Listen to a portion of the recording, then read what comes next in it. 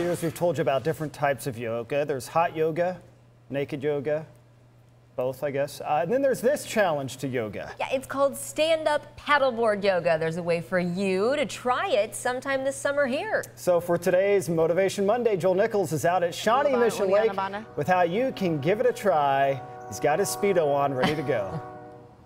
No, that's not true. See, that's not good journalism. There's no Speedo here. This is just, but this is stand-up paddleboard, SUP yoga. And we are with Mindy Coulter here at the lake in Shawnee Mission Park. And you've got people already working hard back here. Tell us an overview of what this is all about. Well, SUP yoga, stand-up paddleboard yoga, is just like what it sounds, that we're exploring our yoga practice here on the water.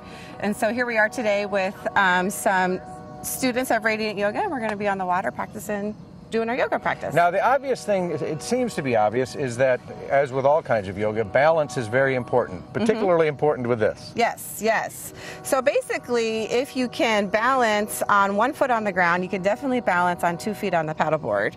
Okay, is that true? Yes, it is true.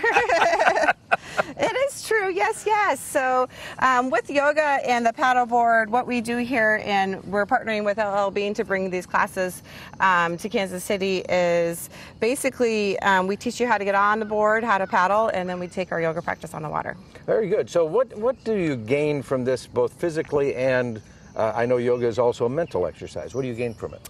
Well, first and foremost, I think the calmness of being on the water definitely helps as far as relaxing you and kind of calming you down. And then also just the challenge of the practice on the board, because you are practicing on an unstable surface. Right.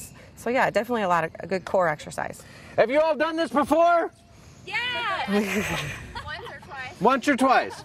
So when we come back, are we going to get them out on the water for our next little time together? I think so, yeah. All right, so they're going to go back out on the water here coming up in the next half hour or so, and we'll show you more of SUP yoga and show you the balance. And nobody's going in the water, right?